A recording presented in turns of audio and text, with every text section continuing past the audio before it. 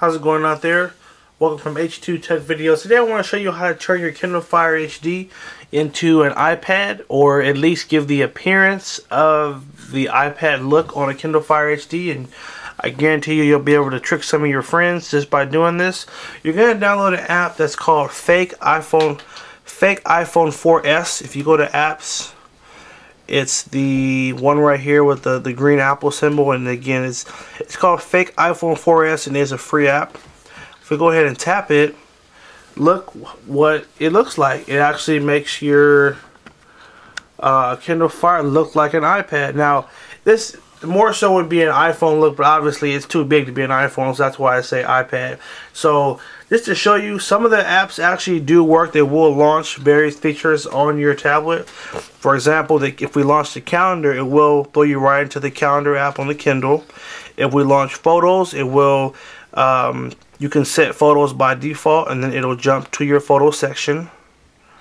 If we go to the camera, if you have a camera app installed, then it will also launch a camera. So there's our camera.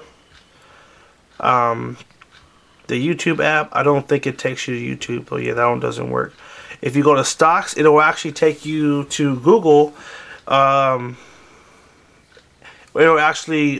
Google's finance, and I guess I'm not connected with the internet. So let me do that right now.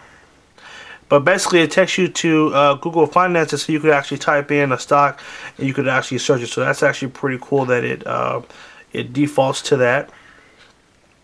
Maps, there is no maps installed, so that one won't take you anywhere. In fact, it just takes you to like a blank advertisement screen. Weather, it will take you to a website, I believe. Yep, it takes you to, it Googles the weather for you, so you can actually see what the what today's weather is. So that's cool. So it actually works. That's the cool part. It doesn't just look like it. You actually get to, like, use it. Notes does not work. I don't think it does. Some of them will throw you to this ad, and you have to press it a couple times to get it to work, and I think this one just does not. Oh, see, there it is. After 3 times, it's throwing us into a blank screen. Alright, so notes don't work.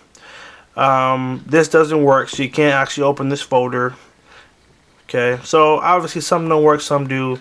If we go to iTunes, you can launch your file manager, which you probably wouldn't want to do, so that one disregard. If we go to App Store, it will take you to the App Store on the Kindle, so you could download apps. And here is the app that we are showcasing, which is Fake iPhone 4S, which is a free app. And settings, it will take you to the settings. So pretty cool. Well, actually, I think some of these do work. The phone does not work. Mail does work, or actually rather it takes you to Evernote or Skype or TubeMate. The browser does work. Safari will take you to the web. Here we go. Takes you right to Google. And then iPod, let's see, does take you, nope, iPod does not work. Now you can't add apps either, so obviously the App Store doesn't work.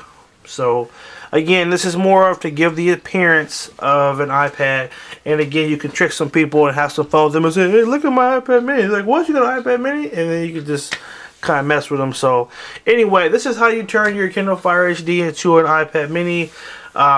It's a fun, free app, so I don't want any criticism. Why would you want to do that? It's just a fun thing to trick your friends.